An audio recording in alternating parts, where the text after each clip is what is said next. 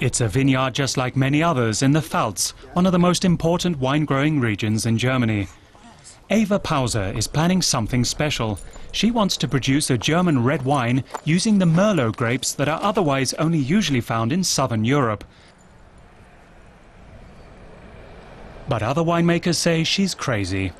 Verrückt ist ja irgendwie immer interessant. Crazy is always somehow interesting. It's extremely important to do your own thing and try out what you want. You've got to do something to be different, stand out, to be able to make something of yourself. Eva cultivates 34 hectares, which makes her one of the most important vintners in the country. The 25-year-old was born here in Flonheim, an hour's drive west of Frankfurt. Although it's little more than a big village, it's still one of Germany's most important wine centers. But Eva Pauser wanted more room to expand her business, which is why she recently moved to the outskirts of the town. A new wine bar and a new wine pressing hall. The family-owned firm has spent 1.3 million euros on new buildings, almost a whole year's turnover.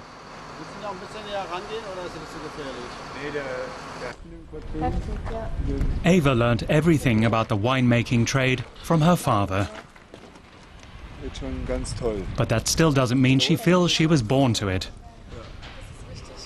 I actually wanted to do something creative. I wanted to be an interior designer. Now at least I can do a bit of that by creating my, or our, own life's work. The Vinothek is a bit like the core of the company, where I can make my mark. But winemaking is such a creative profession in its own right, so I don't have any regrets. When it comes to pressing the grapes, Eva Pauser is a real traditionalist.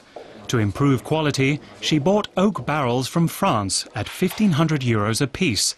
That might be expensive, she says, but they make red wines such as Merlot a lot better. Whilst Eva deals with the red wines, her father looks after the whites.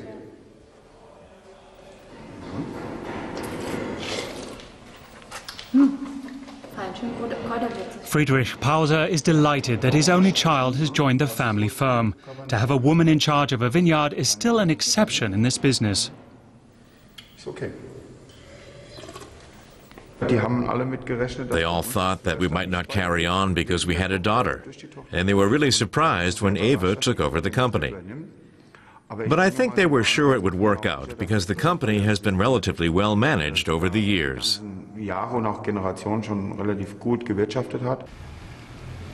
Nearly every day, Eva goes through the plans for a wine tasting with her mother.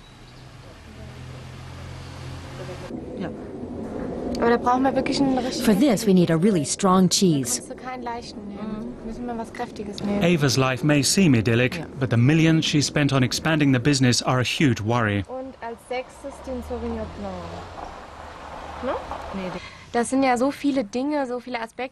There are so many things, so many aspects affecting each other that you're bound to have a sleepless night now and then.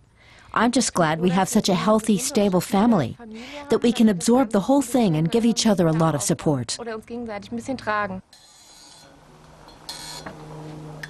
Eva Pauser has already presented her Merlot at wine fairs in southern Europe. Although it's the home of the grape, she's not worried about regional competitors from France or Italy. She's prepared to go a long way to earn her family vineyard an international following.